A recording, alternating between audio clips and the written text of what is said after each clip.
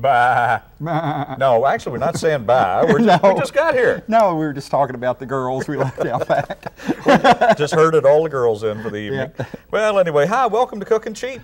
It sure is good to see everybody. It is. Well, I can't see a soul. Well, you have no faith. Oh, okay. If you look real hard and peer through the glass eye of the camera, you can see all of those fine folk. Oh, yeah.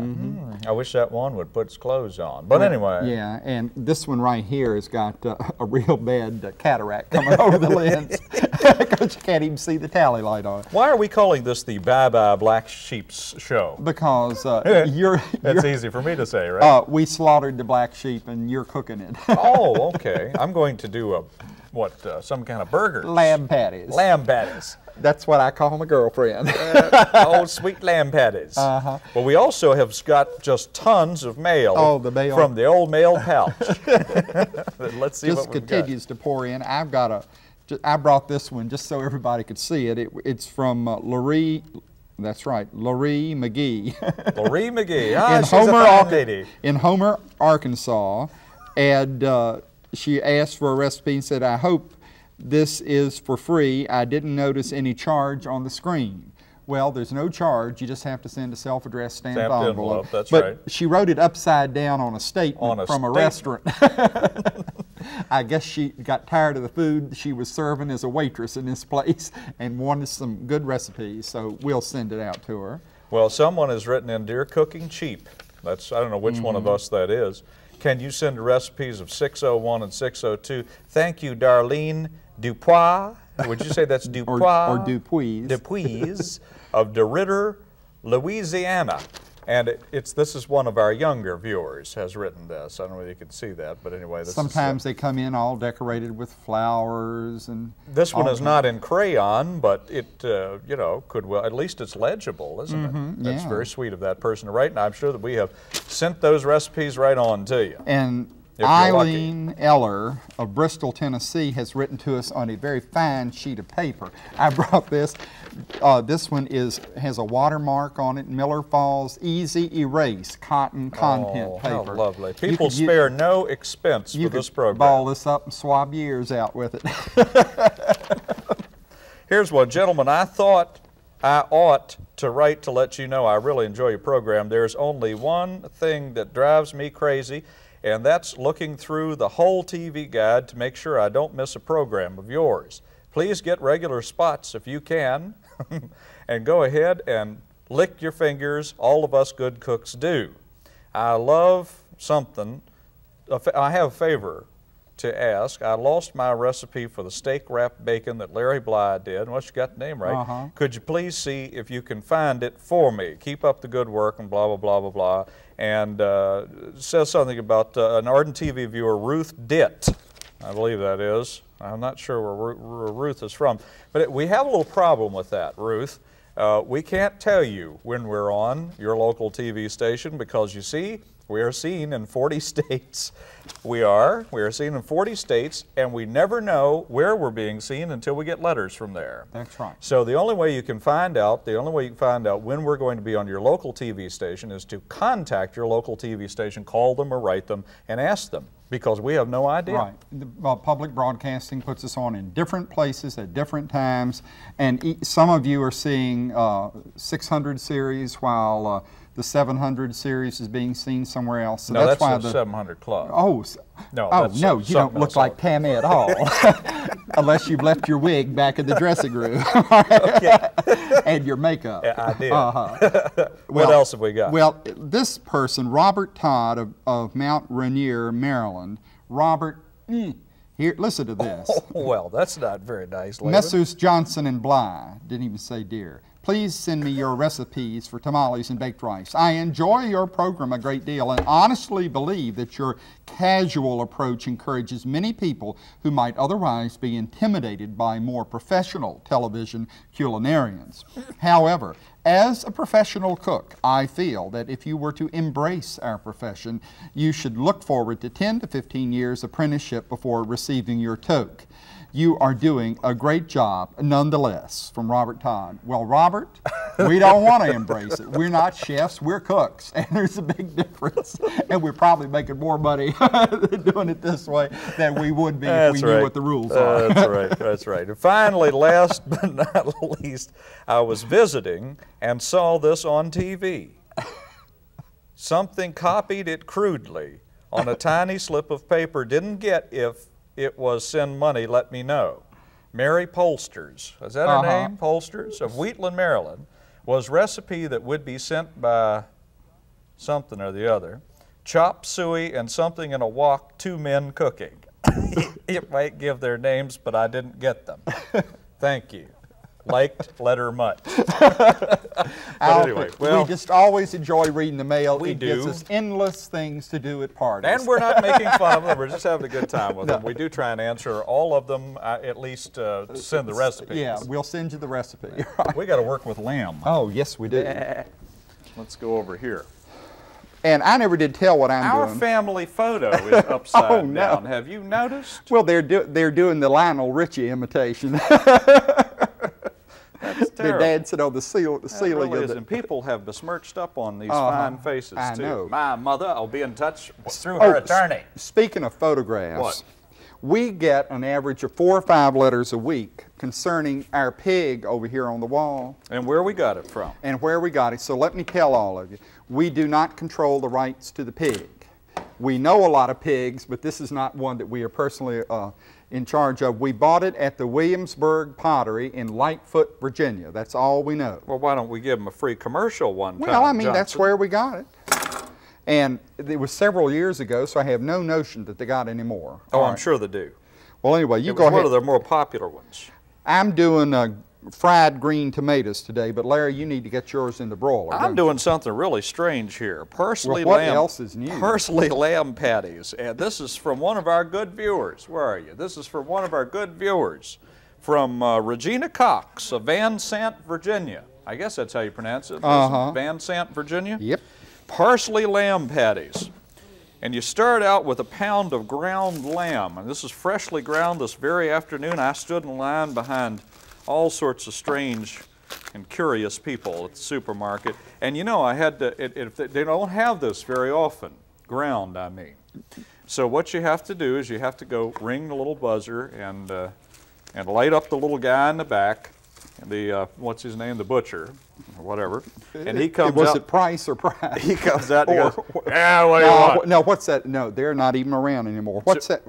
What's our friend that trims the edge off all of the meat? Alex. It was Alex. Alex, yes indeed. And Alex came out and says, yeah, what do you want? No, he was real sweet about it. And I says, I need some ground lamb. And they'll grind it up for you fresh, ground lamb. So first he had to chase it around for a while. No, he didn't do that at all. But anyway, we're going to put that in there. And if it wasn't Alex, it was an Alex lookalike. It was certainly an Alex lookalike, that's right. Now we need a ½ teaspoon of salt. A little dab will do you. And a ¼ teaspoon of pepper. Close enough for government work. And ½ a cup of chopped parsley. And I still have some left from out of my garden. It's just barely hanging on. Still smells good. Yeah, it does. Smells real good. You know, Johnson, parsley is good for your breath. Did you know that? No. Hey, you know what? I tell you that for a reason. No, I'm not. These, our wonderful stage technicians Could you hand me some here, of yours? I don't have quite enough. They have not turned on the electricity to the kitchen today, so nothing we got's working right now. Oh, how humiliating. I know. I guess Rex didn't pay the bill or something. We're talking raw lamb burgers here in about 15 minutes, boys and girls. And look at them now. They're all running. Where do you do it? Where do you do it? I'm sure someone's going to take care of it while we're talking and casually going on with the program. Right. All right, there we go. Know Chopped that the up show some must of that, go on. and we're going to put that in there also. Boom, boom, boom, boom, boom, boom. Isn't that pretty? Isn't that lovely? Gorgeous. People are running even as we speak. A teaspoon of grated lemon rind. This is the part that takes a little while, and I'm going to grate on this right now, like I've been grating on you down through the years. So while I'm doing that, I will go back to Mr. Johnson, who may want to be in preparation of what it is he's trying to do. Well, let me tell you, there's a sad story. Therein hangs the tale. Oh, no. All right. We were supposed to tape this show. I told you never bring that tail in here again. We are on tape. We were supposed to tape this show a week ago, and because of illness here on the staff, we were not able to do it. Oh no! And was it anything serious? Well, I don't know. What do you need your oven set Somebody, I don't need the oven. I thought you needed the broiler. Why are you going on about it? Because I needed the stove. It wasn't on either. Oh, That's well, it's why on now. Anyway, I'm doing these green fried tomatoes. Well, I went. They get right snappy around here sometimes. Yep, I bought the last green tomatoes that were to be found in our farmer's market. Oh, go away. And so I had the prettiest batch of green tomatoes. Well, I was left with these green tomatoes, and I called everybody I knew, and I said, how do you keep green tomatoes from getting ripe? Which is an unusual question because nobody knew for sure. So I put them in a dark place, separated. Well, one of them got so ripe it rotted. Oh no! This one ripened up. That's the one we're using today. And got cracks on it. This one is semi-ripe, and I had two that were still green. So that's what a green tomato looks like, and I will try very, very hard to... well, now, what's the answer to the question? I don't know. I hope somebody will write and tell us, how do you keep a tomato from getting ripe? That's the reverse of what people actually normally do. Right. That's right. It was a problem that came up that we were not anticipating, really. And so I suggested that he best not put it in a paper bag because if you recall a couple of years ago, we went through the paper bag flap, so to speak. And I said... That is, if you put tomatoes in a paper bag, they'll get ripe. That's right. So I told you not to do that. Yeah. A lot of people don't believe that. So, so anyway, I put them in the refrigerator. Not true. Well, no, then they'll get nasty. Then they get real anyway, mushy. On with the recipe. What does it say the camera people get in on the program? Yeah, why not? You know, right? Just thanks, Jeff. Thank you, Jeff. Anybody else like to say anything? Yeah, anybody else got an opinion? Carol, you got? Anyway, breadcrumbs. Yeah. Oh, hey, you said that pretty right. Well. And he says it wrong. I'm putting some salt, that's to taste, and some pepper to taste into the breadcrumbs, so I have flavored breadcrumbs. One taste would be enough. Right. And I'm going to mix them up a little bit because this is just a real simple little batter. Here is the very well-known large egg, and I will break that down. Ooh. A lot of people call Johnson a large egg down through the years. Humpty Dumpty and all that stuff. And we'll just beat this egg up just a little bit here. Dun, dun, dun, dun, dun, dun, dun. And we need just a tad of water in it. So let me go over and get some water while Bly, you look like you're ready to go on. Yeah, what I've done is I have grated up a lemon rind, complete with Made in America, and the name of the lemon on the outside is all right in there. It's all written on the outside. There's nothing you can do about it. Good idea to reach in there after you get finished doing that and pull out the leftover. See? Don't want to waste anything. Now we're going to take that and stick it in there.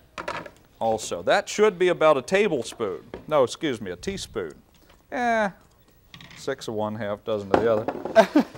And now the only other thing we need is a clove of garlic, and we need to mince it. And I have my little. Is this a mincer or a squisher? That's a squisher. Well, I'm not going to mince it. I'm going to squish it because you've never minced words. I don't want to smell like garlic for the rest of the evening. I have some social events to attend to this evening, and I'm tired of people saying, what is that? Must be Bly. So I'm going to take that, and I'm just going to... Well, that didn't do much. Stop laughing.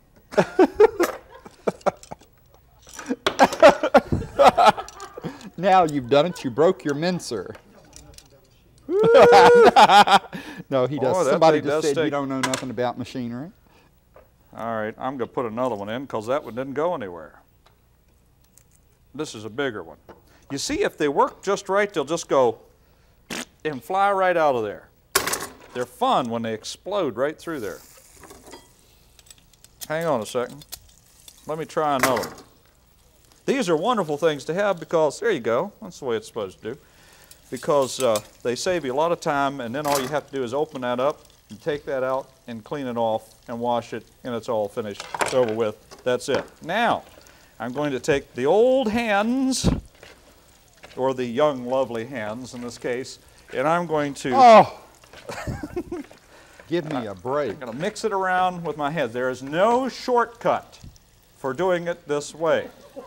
I'm telling you, there's no shortcut. Just get in there with your fingers. Why couldn't we put it in the food processor? Now, you know, I have read somewhere where if you smush this stuff up too much, you lose all the natural aeration of it. And no, it's true, and it gets real smushy. Yeah, you don't want to do that, all right? You don't want to do that. So just work with it as much as you need to mix the lemon rind and all that. Now what we'll do is we'll form this into 4, it says, patties. Patty, Laverne, and Maxine. And Maxine. And we're going to put those in a little pan, and we're going to put them under the broiler here in a little bit. Forming them with your hands, and you don't want to smash them too tight because it really does. This thing with getting them too smashed, they don't work right. 4 of them it should make, and this is coming out pretty close to that.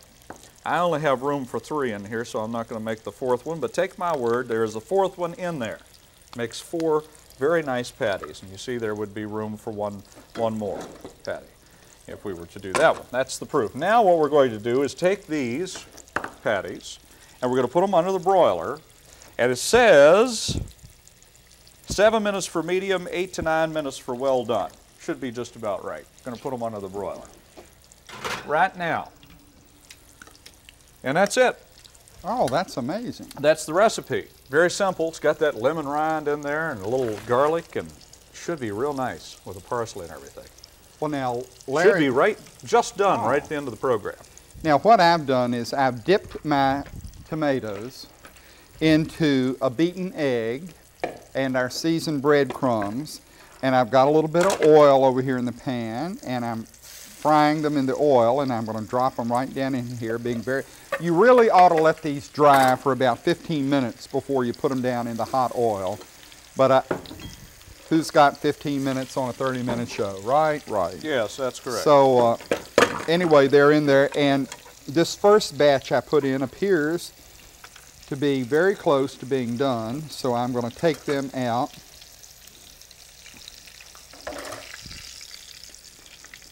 And put them on this little trivet to dry, little cake pan, and I'll put that right over here with a, get back on there, and let these go. And I want to be interested, I know I'm going to be interested here in seeing how these not quite green ones, these slightly ripe ones do, and see how they come out. Now, as soon as I get these fried, we're going to do a real nice sauce to go on top of this. Oh. Will this be a tomato sauce? Yeah, dumb, Laban, a sauce for the tomato as opposed to a sauce of the tomato, if we want to get picky about it. You know, if we want to be linguistically correct. Why are you holding your hands? I gotta wash my, well, because... You're holding them so funny. I got lamb. Oh. Feels like lanolin. You mean like little lamb chop, like Sherry Lewis and lamb chop? Uh-huh. You have ground up that poor, defenseless little woolly creature. Now be careful, there are a lot of children watch this show, and you get them all upset and an uproar. Oh, that's right. You know, you'll have the Parents League on our Yes, selves. we're using artificial lamb. Well, that doesn't sound too good for our underwriters. No, this is the real. Oh, they're still making little signs. Uh-oh. Well, that green tomato didn't want to do its thing. All right, well now these red tomatoes are doing pretty good, all things being equal. I don't think this is working. We're going to be eating raw lamb here in a couple of minutes. Do you have it on broil? Lower oven, broil. Okay, have you got the temperature turned all the way up? No. Oh, it's got to go on broil up here. Yes. Oh. Like we said, he's just as dangerous. I have not used this broiler 2 times in 7 years, so don't give me a hard time about it. Well, we're not giving you too hard a time about it. Now, I've got to dump all this grease in something. Well, let me get you a container. Well, do we have a disposable one? No. Oh, it'll break that fine Franciscan china. Throw it Wait in a minute. there. I know I can find something up here that we can put it in. Sure we can. Sometimes we have programs that run real smoothly. And then other times we have programs like this one. Well, I thought this one has gone fairly well, considering. All right, now I'm going to take these babies and put them over here on this thing so that I can make the sauce. Raw lamb. Oh, no. What is it? Well, that just doesn't sound too palatable, you know? What is that? Is that a raw lamb shake? All right, let's get rid of this stuff. Now what are you going to do? Well, I got to put a little more of this back in. I poured too much of it out. Okay, now we have to sprinkle flour. Now this is your basic roux. Maybe while I'm doing this, you could read the letter that the witch said she had today. Well, should we do that, or should we show them how to make this mess? Well, let's do both of them. Let's show them how to make the mess recipe first. Put the recipe up on it soon. Parsley lamb patties from Regina Cox of Van Sant, Virginia. You got your pound of ground lamb, a half teaspoon of salt, quarter teaspoon of pepper, half cup of chopped parsley, teaspoon of grated lemon rind, a clove of garlic minced. And you just stick it under a broiler for about 9 minutes. Make sure the broiler is turned on.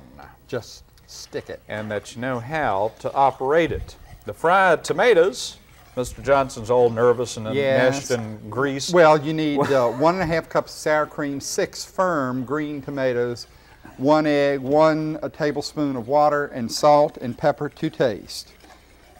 So I'm cooking this flour into a roux.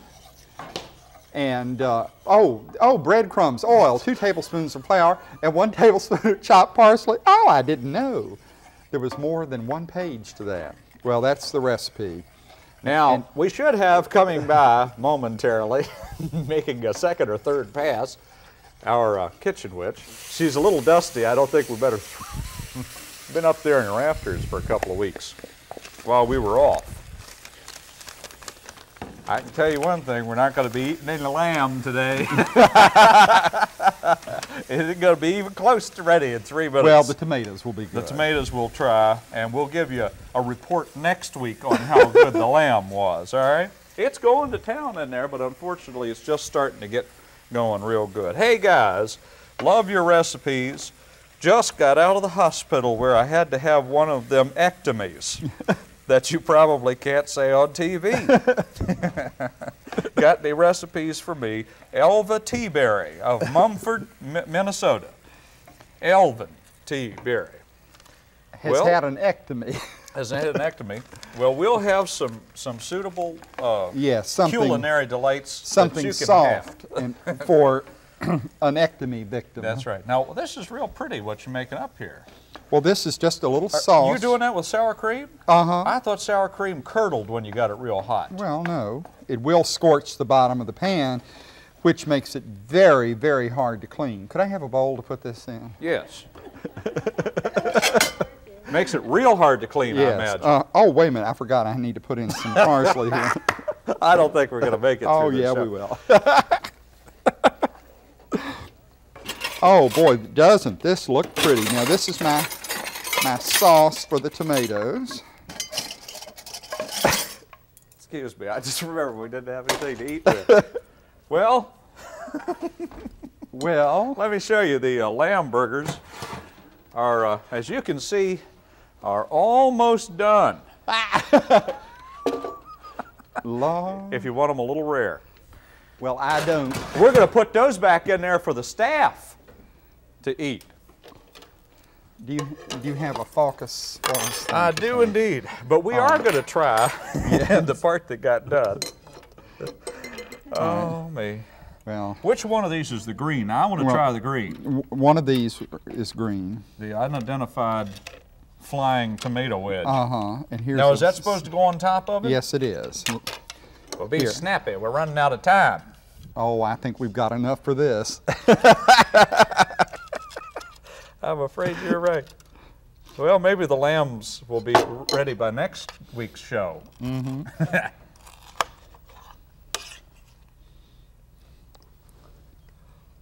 No taste whatsoever. It doesn't have any taste. Not much. How do you do that? That's absolutely amazing. It's true. This has no flavor whatsoever.